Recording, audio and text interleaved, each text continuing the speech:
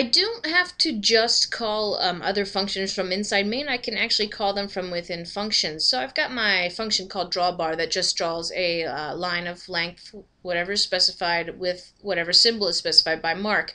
And I can make another function. Let's call this guy cube, and it's going to need a length and a mark.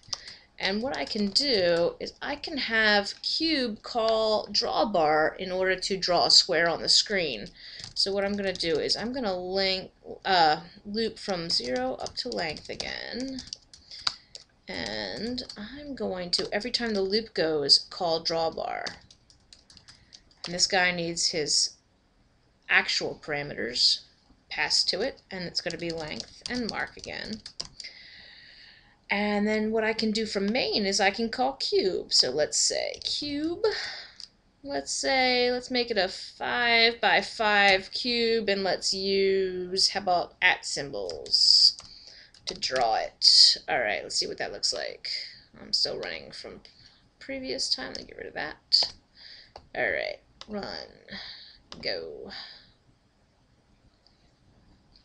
So now I have a cube built out of @ symbols, and this function didn't re-implement the stuff that was already implemented in drawBar. It just made use of it to its advantage. One more thing about functions. When I create the function heading, the top line of the function, these guys are referred to as formal parameters. When I call the function, as here I'm calling drawBar, and I pass it to values, these are called actual parameters, or sometimes you'll hear them called arguments. It's just a little bit of terminology for you. And in main, I could again hand this guy variables. It wouldn't matter if I'm handing it variables or literal values when I'm passing by value to a function.